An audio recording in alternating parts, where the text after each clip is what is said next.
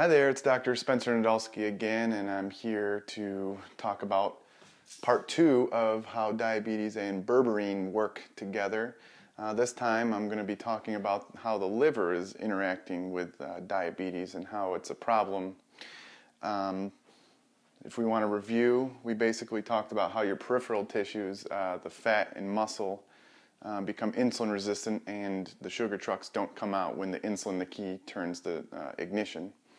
Now there's an interesting way of how your body regulates your blood sugar.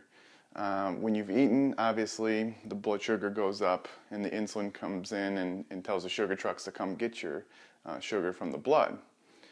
And we talked about before about how when that doesn't work, the sugar just sits in your blood and the sugar trucks don't work.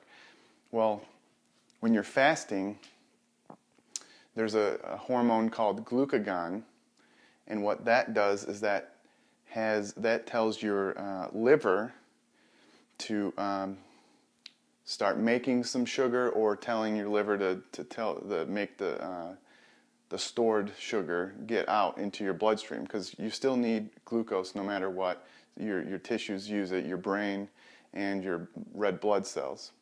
So when you've eaten, it's not a problem, but when you haven't eaten and you don't have any source of it, you have to either use your stored sugar, which is in your liver, or you need to make it, which your liver is basically a big sugar factory.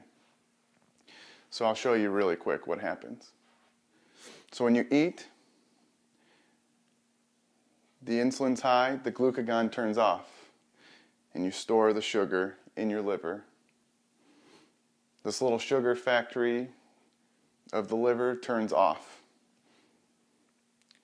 So no sugar, no extra sugar from the liver is going out into the blood. That's how it's supposed to work. So when you don't eat, though, this little factory turns on and you get sugar without eating, basically.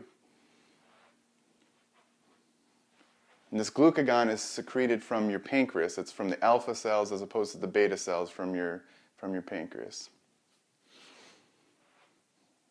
In an insulin-resistant person, they would eat, the insulin would go up.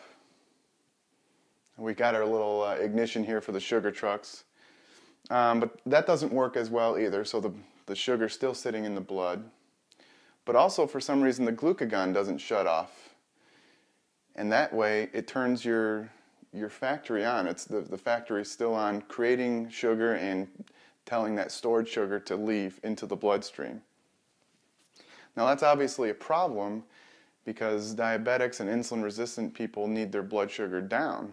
But if their liver's still telling the body, if the liver's still shooting out glucose, sugar, your blood sugars are going to be high. So it's not only because your muscles and fat won't take up the sugar, it's also because your liver keeps pushing it out.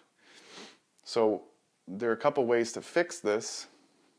Is a lot of doctors most doctors should now use first-line metformin, and that shuts off the liver from pushing out too much glucose.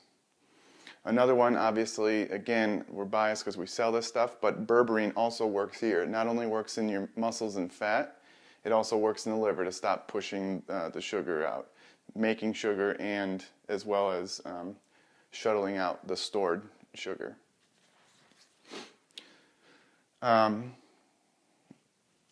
Another way of shutting off the glucagon pathway is something called GLP, which I'll get into next time. But I just wanted to make you aware of it right now. So I hope this makes sense and show you how the liver is involved with diabetes. It's another way of showing how not just our muscle and fat can be insulin resistant, but all sorts of tissues like our pancreas and our liver. All right? Thank you.